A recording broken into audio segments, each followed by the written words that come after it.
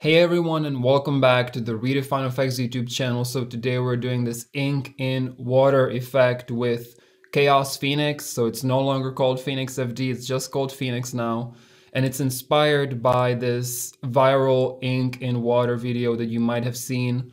I will put the link in the description. If you've been enjoying these tutorials, as always, I would appreciate a thumbs up. And don't forget to subscribe and hit the bell and select all. This way you will get notified when I upload a new tutorial. So this is a beginner-friendly tutorial that you can do even if you're new to Phoenix. We're gonna set up a few emitters, do some RGB mixing, some negative buoyancy to make it fall down, and get something like this. So this is gonna be my starter scene. You can use any object here.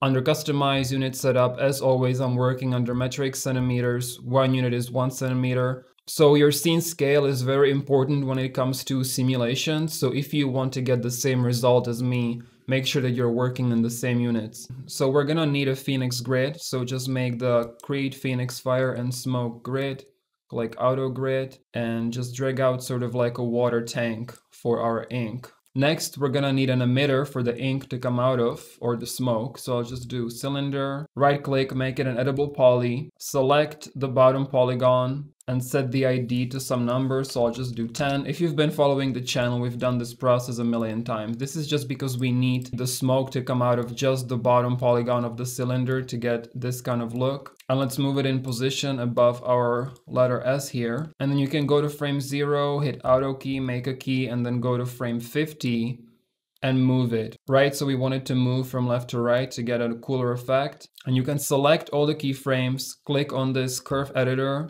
and set it to auto.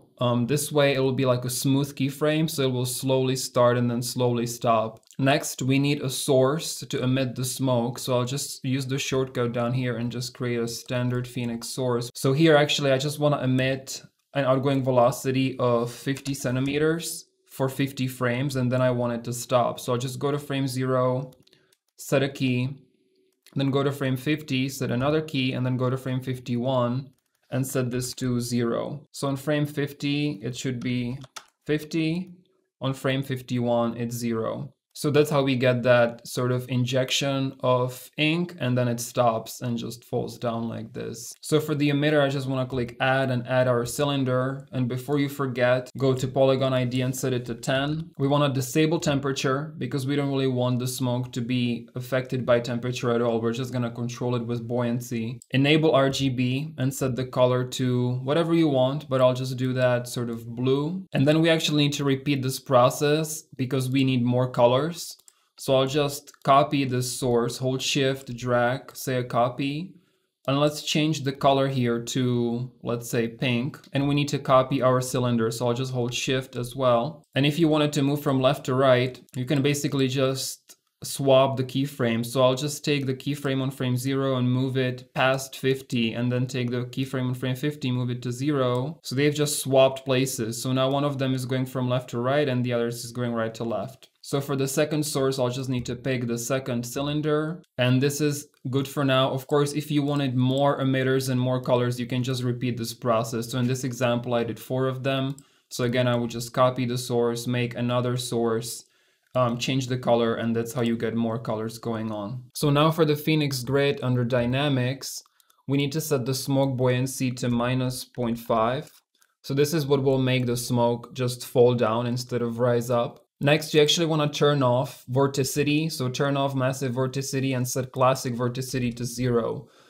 So vorticity will make the smoke break up, but we want it to sort of stay together and get these big, thick plumes, which make it look more like ink. The fluid conservation I'll set to 16. So this helps preserve that nice movement of the smoke, these nice plumes, how they move, sort of like they're in water. So to get that nice movement in the smoke, it's good to raise this number. You can even go to something like 32 and get something even nicer. For steps per frame, I'll do 2, just because the cylinders are moving pretty fast and you want Phoenix to be able to catch all that movement without any steppiness in the smoke. So steps per frame, it's important that you raise that. Now, if you want to have something going through the smoke later, like this ball ends up going through the ink, you might even raise this to 4 to make sure that there's nice interaction between the object and the smoke. So then under output, you want to make sure you output grid RGB. If you want to be able to render this with motion blur, also output velocity. And of course, select the path of where you want to save the cache for the simulation. Under preview, you want to enable the GPU preview in the viewport. And under grid, as far as the resolution goes, I did 0.4 centimeters for my final simulation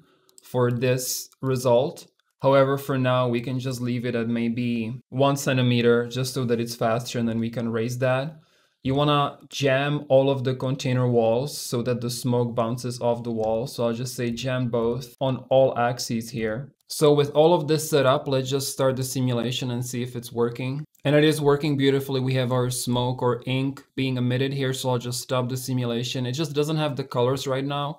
So under rendering, volumetric options, you want to go under smoke color and say based on RGB, and the colors should show up. And to get that ink look, we need to make the smoke very thick. So under smoke opacity, you want to set the opacity all the way to 1. So this will basically make it 100% opaque, which is perfect for us to get this look. So now just to make it a bit more interesting, you can add that sphere like I had in my example over here and just animate that to go from left to right. And it's gonna go through the smoke and just make it look pretty cool. So I just switched to my original setup where I have more of the colors. So this is what it looked like for me. So the only thing that I did in the end was raise the resolution. So under grid, I set the cell size to 0.4 centimeters. You can go even lower and get even nicer detail if you would like. It's just gonna take longer to sim. And then the rest of it is the same as pretty much all of my tutorials. So I'll just have my Vray lights and my little studio over here, render it out, add some curves, a contrast, color correction in After Effects, and then you should end up with something that looks like this. Now, of course, you can play around with this, inject the smoke in super cool ways, have objects go through it. You can pretty much just look at this video for reference and see how far you can push this if you would like, right? So like this is super cool. So I would encourage you to play around. It's super easy to set up and super fun to watch. I hope that you guys enjoyed this tutorial. As always, if you're finding these tutorials helpful, I would appreciate a thumbs up, and don't forget to subscribe and hit the bell because I will be uploading more tutorials. Thank you so much for watching, and I'll see you in the next one.